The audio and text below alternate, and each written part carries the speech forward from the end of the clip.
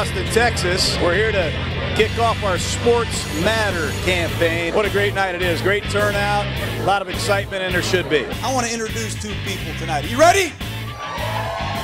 Meet Michael B. Jordan.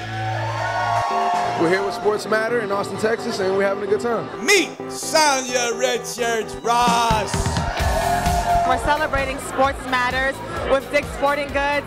Very dear to my heart as I have just gained so much from sports. Sports for me was a really big deal, just kind of keep me out of the streets, keep me focused, teach me core values, self-determination, being focused that I used in the entertainment industry. We're really looking forward to showing everybody here what we're doing and hopefully getting everybody here behind the cause. Let's hear it for these two stars right here. Thank you, guys.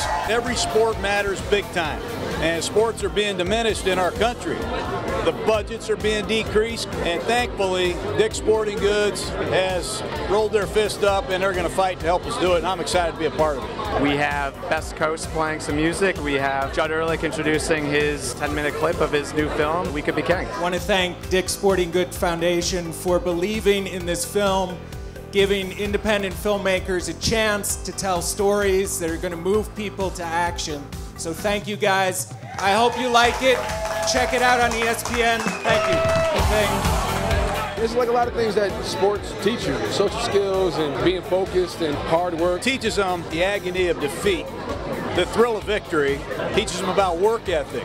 Especially as a female, sports just gives you a kind of confidence that's really hard to find anywhere else. It allowed me to learn to be gracious, to set goals, to work hard. It's just made me a better person. Then if we eliminate sports, we're eliminating some of the greatest experience in life, and I'm concerned about it.